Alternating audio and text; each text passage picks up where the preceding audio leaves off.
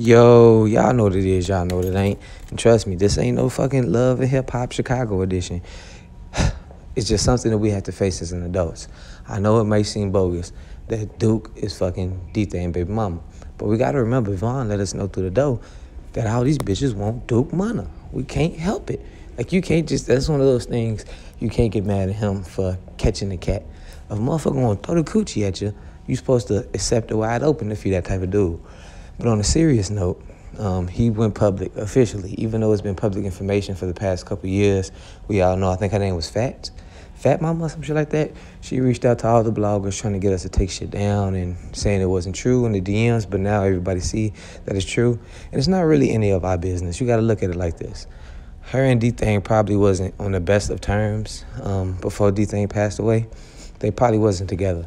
Dthang was at the top, probably at like the peak of his prime. He had his own exotic car business. He's the brother of Lil Durk. So you know he was having his pickings with these women on her. And so she probably was fed up and they've been left. And if I'm not mistaken, it's not a big age gap, but there's a noticeable age gap between Dthang and her. So her mindset, she probably was still growing, still doing stuff that when she's in her 30s that she will no longer do. You get what I'm saying? And honestly, you know, he said there's smoke behind her. So that shows that they're a real couple. And I just remember Duke being at the show when Dirk came to perform at the Lemonade Festival or whatever, hosted by Cole Bennett. And I remember seeing Duke there. But, you know, as time went on, you don't see really nobody from O Block really with Dirk no more. And it's kind of sad to see that because the O Block going through a couple crises right now. And Dirk was actually there looking out for everybody, signing people, giving them OTF chains. But as time started to go on, all that shit started to slow down. And I know Dirk, you know, I hope he don't feel no type of way about seeing these two together because it's the streets.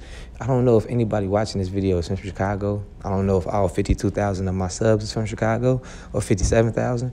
But I can tell you this, if you're from Chicago, you know these females get around. And of course, there's certain standards we like to hold these women to, but hey man, these men out here, they slanging too. These women throwing it back and men out here slanging too.